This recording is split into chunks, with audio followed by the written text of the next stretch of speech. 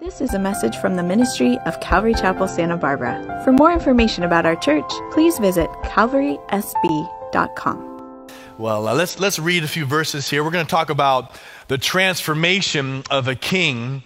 The title of today's message really is Tree Trimming, the humbling of a king. And we're going to see how King Nebuchadnezzar goes from a pagan ruler to a praising believer. You know, one thing I've always enjoyed in the movies is a good chase scene. I love the Bourne Identities, and I love, all 13 of the Fast and Furious movies or whatever, They always have these great chase scenes in them, and the better the chase scene has more vehicles, skateboards, the mopeds, the motorcycles, the boats, the airplanes, and I just love seeing that. And what's exciting, even in a greater way, of course, is how God is in pursuit of us. A.W. Tozer wrote a book called The Pursuit of God, describing our pursuit of knowing God, but he also wrote a book called The Pursuit of Man, describing how God, since the beginning of time, has been chasing us down with relentless love. And this morning, we're going to see how God chased down King Nebuchadnezzar, how he pursued him and had a plan for him. And I want us to see that as we read Daniel chapter 4. And what I want us to do is actually look at the last kind of couple phrases of the chapter. These are spoken from a man who's been transformed. Daniel chapter 4, let's look at verse 34, and then we'll pray. And at the end of the time, I, Nebuchadnezzar, lifted my eyes to heaven, and my understanding returned to me. And I blessed the Most High and praised and honored him who lives forever. For his dominion is an everlasting dominion. His kingdom is from generation to generation. And all the inhabitants of the earth are reputed as nothing. He does according to his will in the army of heaven. And among the inhabitants of the earth, no one can restrain his hand or say to him, what have you done? Let's pray. Oh, Father, we thank you for the opportunity to be in the house today, your house. We're glad to be here. We just ask your Holy Spirit to come and begin to tear walls down, to soften up hearts, to open up ears, to clear our minds so we can receive from you, not my word, but your very word spoken in this place, that it would accomplish its work to make us more and more like you, King Jesus. So would you do that very thing today? We ask these things in your precious name. Amen. Amen. Well, over the course of these first 4 chapters in the book of Daniel, one character has remained the same, and that's King Nebuchadnezzar. You see, in chapter 1, we come in contact with this king who invades and conquers Jerusalem, and he captures with back to Babylon and the future generation, the young and the bright. And Daniel and his 3 friends are a part of those captured youth. And Nebuchadnezzar brings them back to Babylon to indoctrinate them, to make them become Babylonians. But we remember from chapter 1 early on, Daniel and the boys, they purposed in their heart to not defile themselves with the king's food. And so we see King Nebuchadnezzar immediately confronted with this group of men who worship a different God than he does. And come to find out at the end of the trial, the testing, these men were 10 times smarter than everybody else. And Nebuchadnezzar is just struck with the fact, wow, these guys are bright, these guys are brilliant, I'm going to set them over my palace. In chapter 2, Nebuchadnezzar has a dream. It frightens him, it troubles him. And the dream team of his can't interpret it, remember. In steps Daniel, who prays and fasts and seeks the Lord on Nebuchadnezzar's behalf, and God reveals the dream to him, and he says it to Nebuchadnezzar. And in chapter 2, Nebuchadnezzar is confronted with the God who can reveal secrets. In chapter 3, Nebuchadnezzar, filled with pride and arrogance, builds a statue to himself, demanding everyone to bow down to it. And if you don't bow, we're going to be thrown into the fiery burning furnace. And we know Shadrach, Meshach, and Abednego, they refused to bend the knee. And Nebuchadnezzar, filled with fury, throws them in the furnace. only to find that they do not burn up and shrivel, but they find themselves dancing and marching and just having a great time with someone that looks like the Son of God, Jesus, right there in the fire. In chapter 3, Nebuchadnezzar is confronted with the God of heaven who has the power to save. And here we find ourselves in chapter 4, this progression of Nebuchadnezzar being confronted with God as a revealer of secrets, as someone who's wise, who's someone who is powerful. In chapter 4, it's going to come down to it. And we're going to see the transformation of this man. I believe, we just read his own statement. He becomes, I believe, a believer in Jehovah God. And I believe we will see him in heaven. And we're going to see this played out in 3 acts. We're going to see this confrontation. We're going to see some humiliation. And we're going to end with restoration. And my 3 points, they're not equal. I'm going to spend more time on the first one, so don't get scared like, oh man, he's got 2 more points to go through. No, we're going to get through them. Don't worry. All right, so the first point, the first idea is a confrontation. Let's look at chapter 4 of verse 19. Then Daniel, whose name was Belteshazzar, was astonished for a time, and his thoughts troubled him. And so the king spoke and said, Belteshazzar, do not let the dream or its interpretation trouble you. And Belteshazzar answered and said, my lord, may the dream concern those who hate you, and its interpretation concern your enemies. So we're going to see this confrontation. Again, Nebuchadnezzar knows a lot about God intellectually, but doesn't know him yet personally. Confrontation. Now, I don't know about you, but I don't like confrontation, right? To confront means to face up to an issue, to come face to face with a problem. I don't like doing that. My palms get sweaty, my stomach hurts. I don't like confronting people. I don't like coming up with a situation, trying to figure it out. I'm a peacemaker, I like to just make everybody's happy, and it's hard to confront.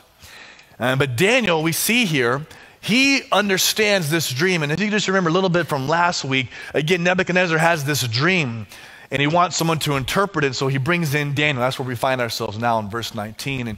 And Daniel knows the interpretation. You see, the first dream that Nebuchadnezzar had, it kind of dignified Nebuchadnezzar. Remember, I dreamt of this statue that had a big old head of gold. And Nebuchadnezzar, you're that head. And you're just like, yeah, that's right, that's me. It kind of dignified Nebuchadnezzar. Well, the second dream, it dethrones him, right? He becomes this tree that will be chopped down. It's a harsh truth, a harsh message to deliver. And what I want you to understand is that this confrontation needs to be filled with compassion. And this is what we see Daniel. Look again at verse 19. It says, then Daniel, whose name was Belteshazzar, he was astonished for a time, and his thoughts troubled him. Or therefore astonished, it kind of means this idea of stunned, to be shocked. The idea for trouble means to be alarmed, to be frightened. It's almost as though Daniel does not want to deliver the interpretation to the king. It's like, in fact, we even keep reading, it's like the king has to kind of prod him along, right? You see that in verse 19. The king spoke and said, Belteshazzar, don't let the dream or interpretation trouble you. Like go ahead and tell me what it is. And then Daniel says, my Lord, may the dream concern those who hate you, and his interpretation concern your enemies. I want you to notice this compassion that Daniel has for Nebuchadnezzar. He does not see him as the enemy. Now, I don't know about you, but that blows my mind. Daniel says, I wish this dream was for your enemy, Nebuchadnezzar, not for you. Does that just kind of make you just take a moment to pause? Nebuchadnezzar was the king who captured Daniel, who stole him away to Babylon, who made him a slave, who changed his name, who most would say made him a eunuch, which means he also stole his manhood from this man. And yet Daniel, you see in verse 19, he's just astonished, he's troubled. I don't want this dream to be about you, Neb, I care for you. There's this compassionate, this kind, caring heart that Daniel has toward Nebuchadnezzar. It's like his heart is breaking for him. And it just right off the bat here, man, the first thing, it just makes me question my own compassion. It makes me think, man, how compassionate, how caring am I? And in fact, I've been praying, Lord, would you enlarge my compassion? I want greater care for others. How are you doing? How much do you care for those around you? Like, now, of course, I know your immediate circle, obviously, like your spouse, you care for that person, right? Your kids, you care for them. Your dog, yes, I care for my new dog, right? I mean, we have, people we care about, but I've been praying, Lord, would you widen my circle? Would you increase my compassion to those that I meet? I mean, that's what we're talking about with Easter. We're encouraging you, family, to take out those flyers and pass them out to people that you would care about, that you would have compassion over.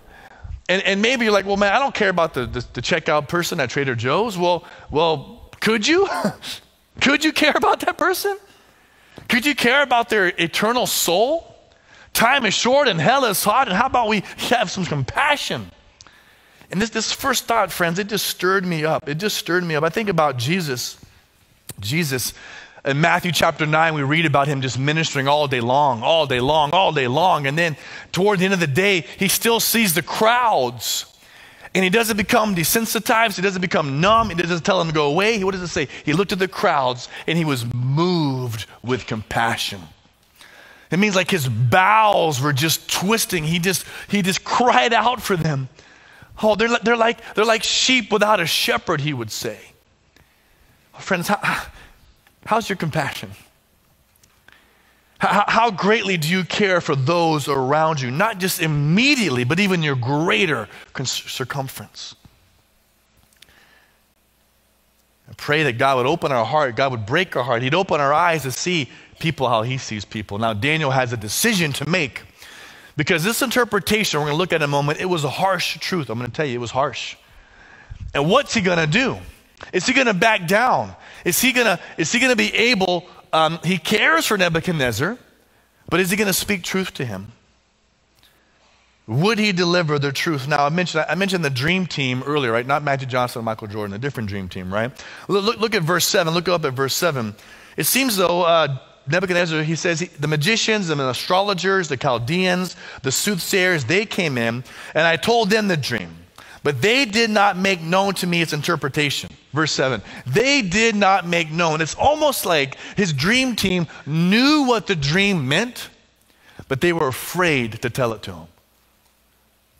Right? They just were too scared to do this. You see, confrontation not only takes compassion, but confrontation takes courage. Takes courage. We're going to read a chunk of verses here. Let's look at verse 20. Daniel courageously says this to the king. The tree that you saw, which grew and became strong, whose height reached to the heavens, and which could be seen by all the earth, whose leaves were lovely, its fruit abundant, and which was food for all, under which the beasts of the field dwelt, and whose branches the birds of the heaven had their home. Verse 22. It is you, O King, who have grown and become strong, for your greatness has grown and reaches to the heavens, your dominion to the end of the earth. And inasmuch as the king saw a watcher, a holy one, coming down from heaven and saying, chop down the tree and destroy it, but leave its stump and roots in the earth, bound with a band of iron and bronze and the tender grass of the field. Let it be wet with the dew of heaven. Let him graze with the beasts of the field, till 7 times pass over him. And this is the interpretation, O king. This is the decree of the Most High, which has come upon my Lord the King. They shall drive you from men, and your dwelling shall be with the beasts of the field. They shall make you eat grass like oxen. They shall wet you with the dew of heaven, and 7 times shall pass over you, till you know that the Most High rules in the kingdom of heaven, kingdom of men, and gives it to whoever he chooses. And do you see that in verse 22? The courage it took for Daniel. What does he say? It is you, King. You're the tree. You're going to get chopped down. They're going to drive you, verse 25, they're going to drive you from men. You're going to eat grass like an oxen. Your back will be wet with dew. Later on we read, your hair will become like the eagle's feathers. Your nails are going to grow out like claws. That's going to happen to you, Nebuchadnezzar. It reminds us of, remember when Nathan confronted David and he said, it is you, you're the man. Same idea here. Now, the reason I mention this takes some courage, because you got to remember, who's Daniel talking to? Right? Daniel was esteemed, that's true, but he was still a slave. And King Nebuchadnezzar is still King Nebuchadnezzar. I mean, the guy with like a gesture could throw Daniel in the furnace, and I'm sure is still around somewhere, you know. With a frown of his lips, he could have someone impale him with a sword. Remember, the king had absolute power. Whatever he wanted to do, he could do. No one could stop him. And here's a Daniel. This truth, God's given him to deliver this message that was rough, man. You're the tree. You're going to be cut down, Nebuchadnezzar. You're going to become like a wild animal, Nebuchadnezzar. What's Daniel going to do? And it took some courage to stand up to the king, my friends. The great theologian John Wayne, he said this, courage is being scared to death and saddling up anyway. I love that. Courage being scared to death and saddling up anyway. Courage is the willingness to act in spite of fear. And compassion and courage are needed ingredients for confrontation. All right, we maybe have all, since this example, close to home, maybe you're speaking to someone face to face and you happen to notice there's some food in their mouth. You know, food stuck in their teeth. Probably like a kale chip, you know, because kale is very sticky and hard to eat. And you're talking to the person and they got it stuck in their tooth, you know, and because you care, you have some courage to confront and say, hey, brother, sister, wait a minute. Here's a toothpick. Pick that kale out of your mouth, you know. I care about you. I don't want to embarrass you, but you got some issues. Let's take care of it, right? And because Daniel cared for Nebuchadnezzar, he had this compassion for him, he took courage and confronted him. And in fact, it gets even deeper. Look at verse 26. And inasmuch as they gave the command to leave the stump and roots of the tree, your kingdom shall be assured to you after you come to know that heaven rules. Therefore, O king, let my advice be acceptable to you. Break off your sins by being righteous, and your iniquities by showing mercy to the poor. Perhaps there may be a lengthening of your prosperity. Love speaks up. And because Daniel loved this man, he cared for this man, he took courage, and not only does he say, you're the tree, he even says, listen, Nebuchadnezzar, you got to repent. You see that there? Break off your sins. Stop living this way. Show some mercy. Turn toward God, and perhaps he will relent. That's what happened in Nineveh, right? The town of Nineveh repented and God relented. And so Daniel, just with this courage and this boldness, just says, Nebuchadnezzar, you're the tree, judgment's coming, so repent. Friends, let me tell you something. Sometimes the right thing to do is to say the hard thing to someone. Proverbs 27:6 says this, faithful are the wounds of a friend. Let me tell you something, friends. You need some courage. Sometimes you might need to stand up for holiness. You might need to speak out for truth. And it's going to take some courage. And because we love, because we care, that's why we confront.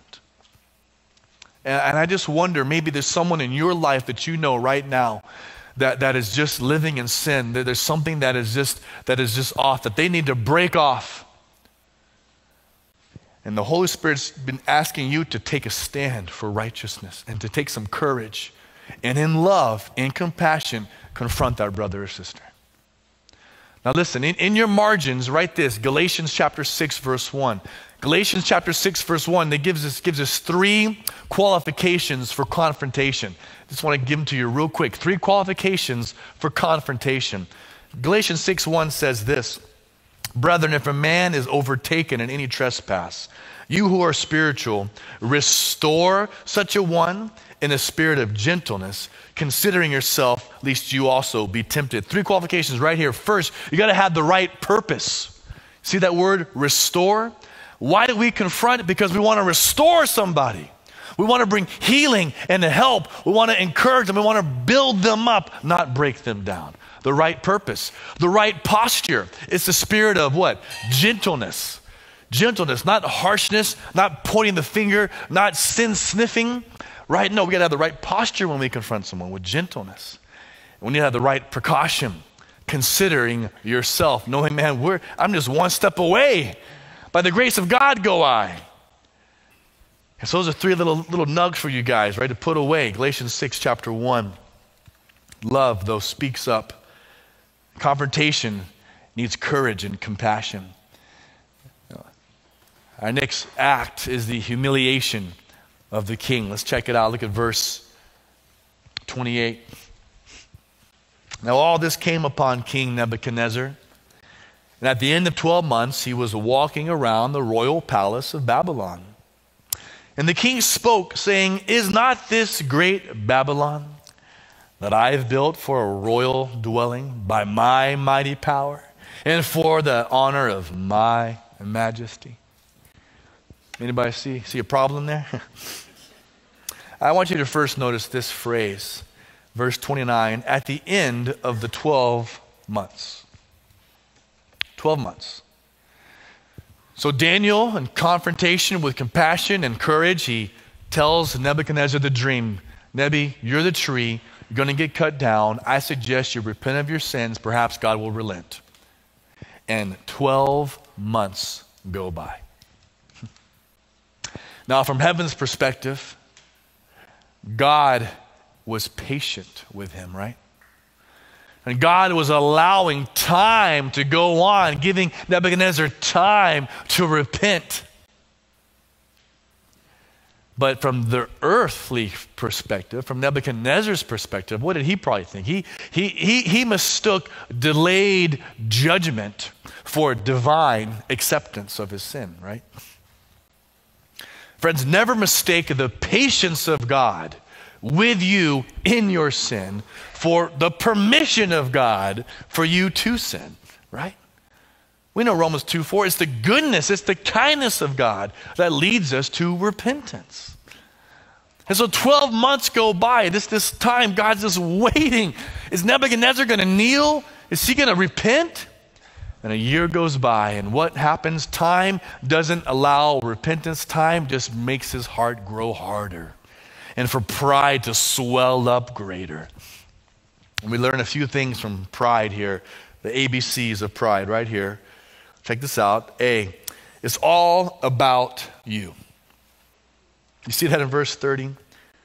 Is not this the great Babylon that I have built by my mighty power for my majesty?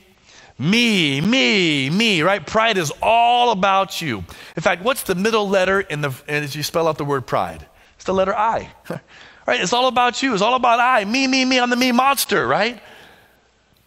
And Nebuchadnezzar, up on his palace, he looks down and he says, wow, look what I did. And let me tell you something. It was magnificent. Babylon was the greatest city of the known world. It was 14 miles square.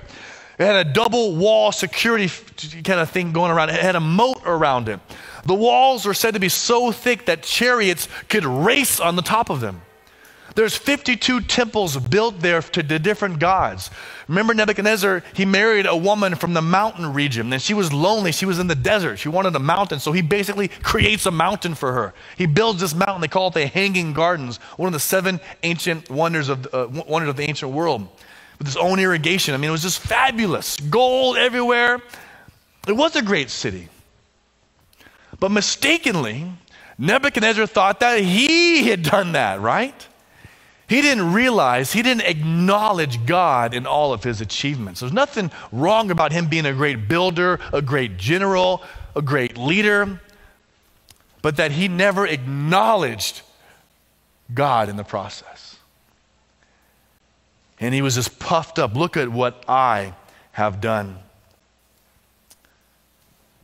The lesson that he needed to learn, which is repeated 3 times in this section, is he needed to learn that the Most High rules in the kingdom of men, and that he gives it to whomever he pleases. It's all about you. Pride is also a barrier to blessing. We get this from James chapter 4, verse 6. God resists the proud, but he gives grace to the humble. You know that verse. It scares me. God resists the proud. You know what resist means? It's like a resistance band. Like it goes against. It's a barrier. Now, I don't know about you. I got a hard enough time just living life. I don't want God resisting me. I don't want a barrier. I don't want him to go against what I've got going on. He resists the proud. Pride is a barrier to blessing. Right? And pride calcifies your heart. We understand calcification here in Santa Barbara, right? We all have hard water in our sinks, right? We all notice the water leaves that residue on our faucets or on our sinks, or if it's one of those glass shower doors, right? It just leaves it all filthy all the time. I got one of those shower heads that has silicone jets. So when the calcium builds up, you can just kind of flick it off, and it's amazing. It's like a genius idea. And what happens over time is pride calcifies our heart. In Deuteronomy chapter 8, put that in your margin. Deuteronomy chapter 8, Moses talks to the nation of Israel. They're about to go to the promised land. And he tells them, listen, guys, you're about to go over the promised land, and listen, don't forget God. Don't forget him. Don't let your heart grow hard. Remember who led you. Remember who fed you. Remember who protected you. And when you go over there and you build your big houses and you have your big pastures, don't let your heart forget who brought you there. He was warning them against pride. It's a great little section, Deuteronomy 8, verses 11 through 18. Pride calcifies the heart, and sometimes in order to break us down, God's going to have to give us a little flick, you know. And that's what we see with Nebuchadnezzar. Pride was all about him as a barrier to blessing. It calcified his heart, and so what does God have to do? He's going to have to break him down. That's what we read in Proverbs 29, verse 23. A man's pride will bring him low.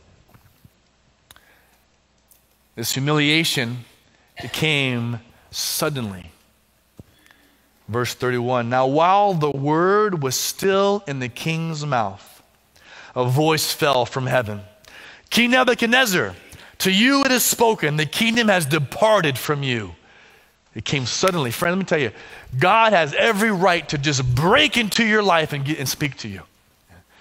Nebuchadnezzar, a year goes by, he doesn't know what's up. He just kind of mouths off this, and God just enters into his life. Today's the day, Neb. Today's the day.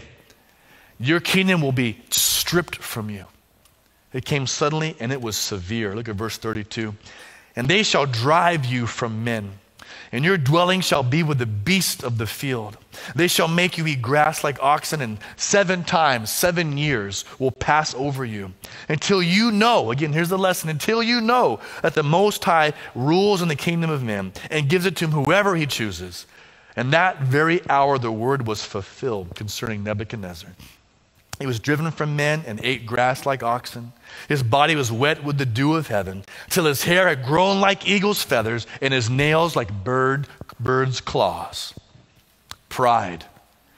It turned an angel into the devil. It turns the king into a beast. Now, friends, he doesn't become an actual animal, right? There's no Wolverine situation here, right? No werewolf. He behaves like an animal. There's an actual medical term called lycanthropy. Lycos, the Greek word for wolf, anthropy meaning man. Lycanthropy is when a person acts like a wolf. Or boanthropy is when a person acts like an ox or a cow.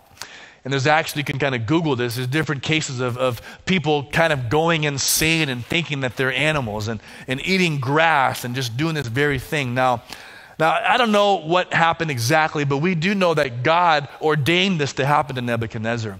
And it really did happen. It's not some fairy tale. It's not an animation movie, right? This is real. And this really happened to this king. He was driven from men. And if you look at different scholars would say in the annuals of Nebuchadnezzar's time, there's like a 7-year gap where nothing is written about him, you know. And he's just driven from men. He just loses his mind. And he just goes, and some would say that maybe he remained in the palace. Some would say maybe even Daniel kind of was his caretaker a little bit. In chapter 5, Daniel will mention this incident, and he'll talk about how Nebuchadnezzar lived with the wild donkeys, and they fed him grass. Kind of seems like he was kind of kept in this little area, perhaps. But he was just humbled. He was humbled. And what I want you to understand is, although this is horrific, I can't even imagine this happening. Do you know that the worst thing, there's a worser thing that God could do, and that would be to leave him in his pride. That'd be the worst thing, is to leave Nebuchadnezzar right where he was. And you see, that's not what the case. You see, if it wasn't for the pigsty, the prodigal never would have returned home. If it wasn't for being swallowed by a great fish for 3 days, Jonah never would have went to Nineveh. And so too, for you, for me. Sometimes God creates a humbling experience so that there will be a transformation in our life. And without the low, we can never handle the high. And so in love, God allows this to happen to Nebuchadnezzar, because what is his goal is restoration always, right? Let's look at this restoration, the final act in our story, verse 34. And at the end of the time, I, Nebuchadnezzar, I lifted my eyes to heaven. And my understanding returned to me, and I blessed the Most High, and I praised and I honored him who lives forever. For his dominion is an everlasting dominion, and his kingdom is from generation to generation. Notice verse 34. What does it say there? And at the end of the time, remember, this entire event was not for Nebuchadnezzar's destruction before his restoration. Right? There was a purpose for the punishment. At the end of the time, God always has a goal in mind. He's not just arbitrarily doing things, right? God has a purpose always. Remember the dream. The tree was cut down but not uprooted. The stump was left. And the stump, remember, had a band of iron and a band of bronze around it, meaning that it was not going to split in two. It was going to remain intact. And Nebuchadnezzar was going to be restored to his kingdom. Won't it be divided? No one would try to usurp his authority. He was going to come in. And in fact, we read that in verse 36, Nebuchadnezzar says that majesty was even added to him. At the end of the time, friends, there was an end game here. There was a result. Restoration was the purpose. And what are the 2 steps that cured the prideful heart of Nebuchadnezzar? Number 1, he looked up. He looked up. Do you see that there, friends? Again, in verse 34, at the end of the time, I, Nebuchadnezzar, I lifted my eyes to heaven. Friends, this is a beautiful thing. Do you remember what he did previously in verse 30? He was on top of his palace. And what's he doing? Looking down. Look what I built. Look at that moat. Look at that wall. Look at that temple. And he was looking down. Friends, pride always looks down. It always looks down. It always looks around and compares itself with each other. I have a wonderful quote from C.S. Lewis. As long as you are proud, you cannot know God. A proud man is always looking down on things and people And of course, as long as you're looking down, you cannot see something that is above you. Friends, it's not until Nebuchadnezzar lifts up his eyes and looks up to the heavens and boom, his reason is restored. His understanding comes back to him. Because it was at that moment that he was truly humbled. And he realized it's not my kingdom that lasts forever. I'm not the King of Kings. My dominion will not go from generation to generation. No. The King of Heaven, the Most High God, his dominion is everlasting. And he finally learned the lesson. He looked up. Oh, friends, that needs to be true of you and I. We need to look up to the heavens. We're just mere men and women. We get so caught up in our own affairs, our own life. We got to say, no, Lord, I'm lifting my eyes to you. It's a cure for pride, looking up. Second, he shouted out. He shouted out. I love it. Look at verse 36. And at the same time, my reason returned to me for the glory of my kingdom. My honor, my splendor returned to me. My counselors and nobles resorted to me. I was restored to my kingdom. An excellent majesty was added to me. Verse 37. And now I, Nebuchadnezzar, I praise and extol and honor the King of heaven, all of whose works are truth, his ways justice, and those who walk in pride he is able to put down. I want you to know this word in verse 37, the word extol. I love that word, man. Extol. Ex means out. Tol means to raise. You see, he was shouting out praise to God. That was a cure for pride. Do you remember what he demanded in chapter 3? With such just raising and shouting of sound, the lyre and the cymbal and the drum. When you hear that sound, bow down to the statue that I made. But now here he's a transformed man, my friends. And now he's extolling, he's enthusiastically praising the God of heaven. Friends, he was shouting out praises to his king. And friends, this is why I believe we will see him in heaven. He lifted up his eyes in humility saying, God, you're king. And he shouted out praise, Lord, you are greater than me. Your dominion is from everlasting to everlasting. You see, worship turns our heart from ourselves and it puts it on God. That's why we love to worship in this place. That's why I love to have it loud in here. I love it, man. I just want to extol the Lord. You know why? Because, man, it's a cure for pride. And when I'm worshiping Jesus, I get my eyes off my stinking self and I put it on Jesus. Worship's not about you. It's about him. And that's the cure for pride, my friends. Looking up, shouting out. Friends, exciting stuff. Love scripture. I love thinking about this account we have. It tells us of the story of this man, King Nebuchadnezzar, but also speaks to us as well.